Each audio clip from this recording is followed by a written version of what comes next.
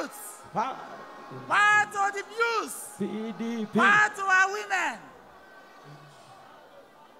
Your Excellency, our leader and presidential candidate, Atiku Abubakar, the national chairman of the People's Democratic Party, Dr. Yocha Ayu, our governors who are here, and our leaders from different states of Nigeria. But very importantly, our youths and our women of Lagos State. I greet you now well.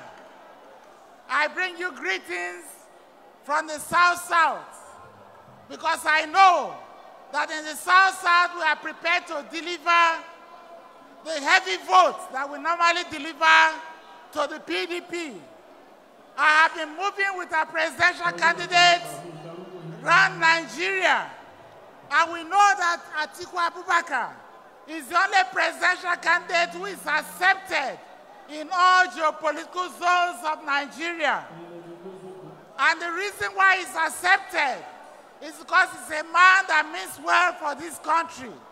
He's the only presidential candidate that has the experience to take us out of the troubled Nigeria that we are in. We want a Nigeria that works for everybody. And in Lagos State, we want a Lagos State that works for everybody. Not only for the rich, but also for the poor.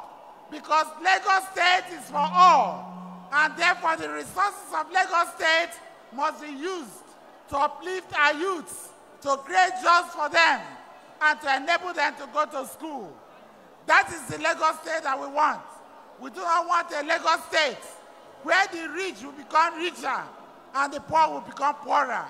That is not the Lagos of our dream. And this Nigeria that we see today is not the Nigeria of our dream. Nigeria can work much better than it is today. And the only man amongst all of them contesting for presidency that can bring Nigeria to its glory is Atiku Abubakar.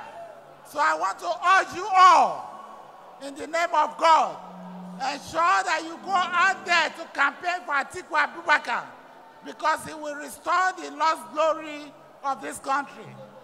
PDP worked for us from 1999 to 2015. But people say they wanted change. We are seeing the change that they brought. But today, Nigerians are much wiser. Therefore, please go from door to door, from home to home, from market to market, from garage to garage. Go and campaign for the PDP, so that with Atiku Abubakar as president in 2023, it will be well for Nigeria, and it will be well for our youths. It will be well for our women. I thank you for coming out in great numbers to receive Atiku Abubakar. It will be well with Nigeria again. God bless the youth of Lagos. God bless the youth of Lagos. May God bless the women of Lagos. God bless you all.